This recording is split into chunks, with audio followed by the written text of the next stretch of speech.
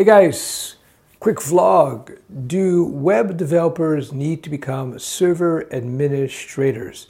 This is an interesting question because we've seen a move in the last several years where DevOps has become more complex than it used to be, and having good DevOps is very important. Don't get me wrong, but it's gotten to the point where you're seeing web developers having to really get a pretty good understanding of how servers operate.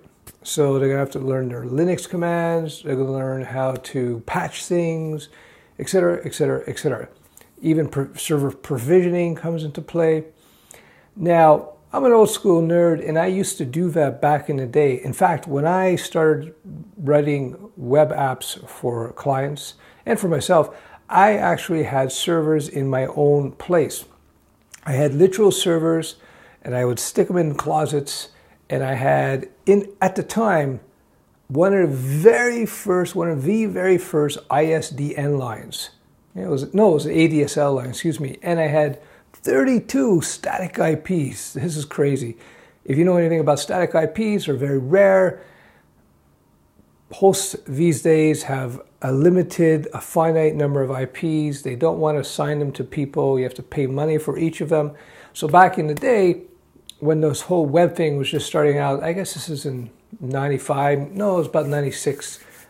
I got an ADSL line, had one of the first in Canada. I had 32 static IPs because the web was transitioning from HTTP 1.0, where you needed one IP per site, and then with 1.1, it allowed you to host multiple websites on one IP. Anyway, I'm going to nerd details. Point being is that back in the day, yes, I not only managed my own servers, I set them up, I configured them, I had them in my place, I had the battery backups, I was patching them, I was keeping them up to date. And then after a couple of years of doing that, I got rid of that and I got a co-host location. Basically, I rented a server from a company and they took care of all that. They took care of the patching, the updates, and so on and so forth.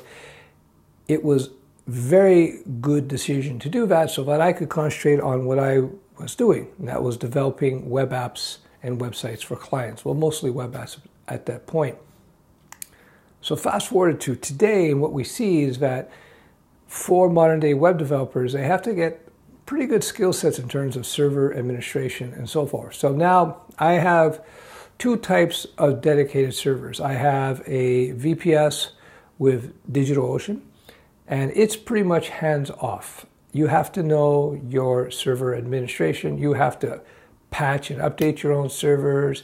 You have to, if you're going to be installing and configuring the apps. In fact, we use a third-party provisioner to make that easier. So it's almost like a step backwards when you use that kind of service, that type of cloud service, where you have to become pretty knowledgeable about server administration. And as a developer, I have problems with that. I have tremendous problems with that because all of a sudden the range of skills are expanded, and we have to worry about things that the industry had fixed for us with private server hosting solutions, turnkey solutions, if you will. Now what I did is I found another company, and they provide the best of both worlds. They provide hosting with a dedicated server, well, VPS, virtual private server, cloud hosting, but they also provide the turnkey management for you, including a control panel. So some of you might be going, well, come on, Stef, you got to learn your Linux commands, you should do this, and maybe if you want to, but I think it's a waste of time that a developer should have to worry about all the patches and all the backups and the rollbacks and all this kind of stuff that really a system administrator should be handling. So I have both now. I have the dum-dum solution, the solution where you have to do everything yourself, and I also have the turnkey solution where they handle everything for you.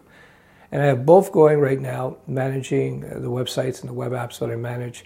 And I have to tell you, the VPS, the turnkey solution, though I don't have the control or the power, the total control and the power and the flexibility I have with the the dum-dum solution, if you will, the solution where we have to do everything ourselves internally, I have total freedom with the VPS in the sense that I don't have to worry about patches. I don't have to worry about updates. I don't have to worry about outages and rollbacks. They take care of the whole thing for me. They provide a nice control panel that makes it easy, so we don't have to necessarily go in there with SSH.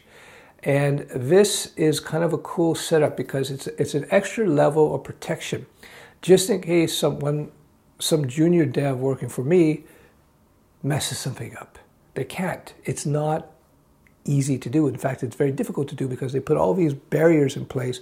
So there are certain operations that you can do, stuff that you might want to do day to day. You can do it through the control panel. But the stuff that could really have serious impact on the server, they manage that. So you have to put in a request, and they're good. You get the request done in the same day, and they will tell you, well, that might be a problem. You know, this is cool, blah, blah, blah, blah, blah, blah. Because all they do is manage servers all day. They're experts at server administration. They're on top of it. They know the latest news. They know what patches have to be applied. Whereas with the dum-dum server solution, where I have total control, all of a sudden I have to understand that, or somebody under me have to understand that. And if you're a company that doesn't have 50 employees or 100 employees and you just want to concentrate on what you do, which is develop a web app or develop websites, you don't want to necessarily have to devote resources to that and have to worry about that in the back of your mind. So for me, even though there is this big move, especially with DevOps, that web developers should really know their Unix commands well and so forth, I think it's gone a little bit too far in my opinion. I think that I would rather be working with a company that provides those services for me so I can concentrate on what I do, and that is delivering a great web app for my clients, and they can take care of all the server stuff.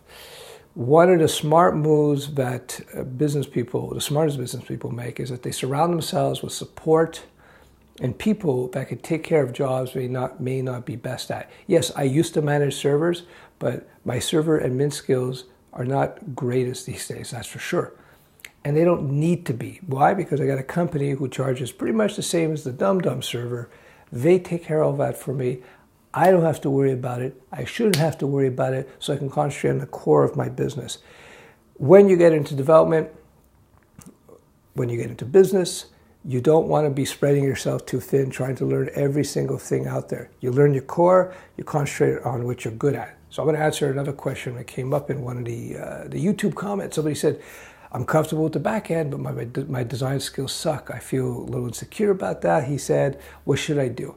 Well, you shouldn't worry about it, because what you do is you either subcontract a great designer and you implement their designs in with your back-end work, or you use a nice looking template. What I would suggest you learn as a developer, at least learn the basics of design. And that means learning about white space, font use, alignment, layout, just the basics. It's almost mechanical. It's almost logical. Well, it is logical. And if you understand that, at least you can lay out something that looks pleasing to the eye if you follow the basic rules of, color matching. You don't want to mix cold colors with hot colors typically. Alignment, so things are aligned. Consistent use of fonts. You don't want to have 10,000 fonts on the same page. Two font faces I'm talking about. Stuff like that. Now, if you get those basic design principles, then you can put up something, a skeleton, get your site going good, and then you can implement a nice template or just hire a top-end designer, come in and do stuff. So in my career, I did both. I did everything because I came from a design background. Actually, I got a certification in photolithography, and a big part of that was graphic design and layout.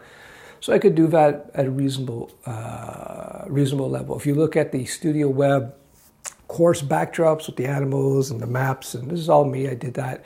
And I spent a long time sort of sitting through that. And I'm trained in design. That being said, I would still use better designers than me to actually do the hardcore layout work and the tweaking and so forth. So I would be like the art director. I would choose the color schemes, the basic layout structure, the UI, the UX especially. I spend a lot of time on UX because I think it's so important in modern day app development, whether it be web apps or mobile apps or whatnot. But then I would hand that off to a dedicated designer who's really good at what they do. And the same thing with the back end. Now, I've written lots of software back end, but now because I'm busy, I hand that off to people. And I try to find people who are superior in certain areas than me.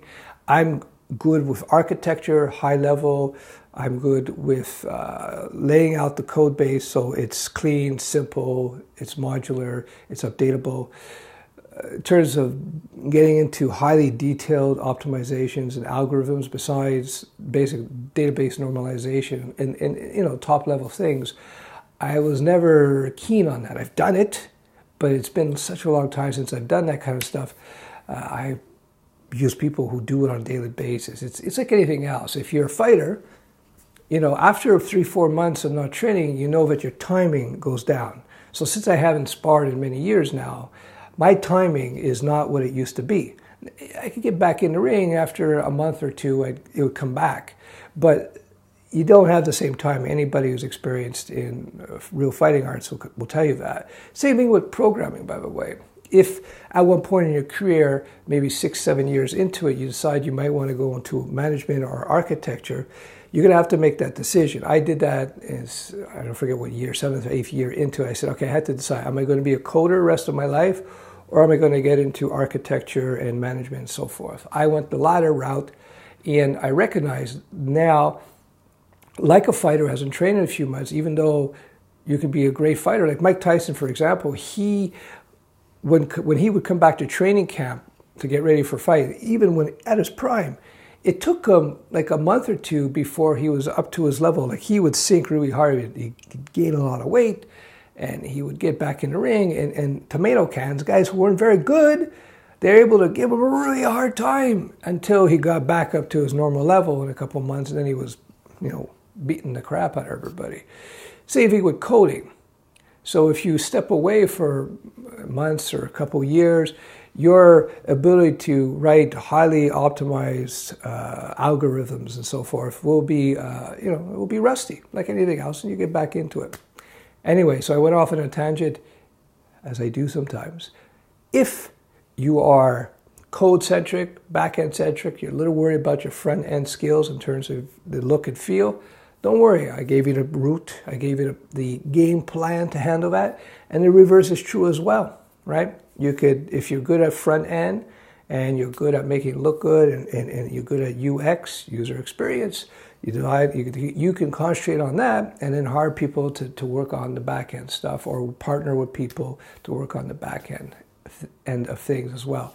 So, and don't consider that a weakness, that's normal. One of the things I stress to people, and I used to stress in fighting, I said, don't try to be a jack of all trades because you will be master of none. What you want to do is you want to figure out where you're strong and then work on that, improve on that, and then surround yourself with people who will complement your skill sets, where they will be better at you on the design end of things, or maybe they're better at you on the back end of things, etc., etc., etc. You do what you do best, partner with other people, and that's the way to go. So it's a super sunny day today. It's going to be 8 degrees. I'm already sweating. I got my my Snoopy shirt on, and because I'm able to, I'm going to take the rest of the day off. I'm playing hooky, so I decided to just record this video before I head out.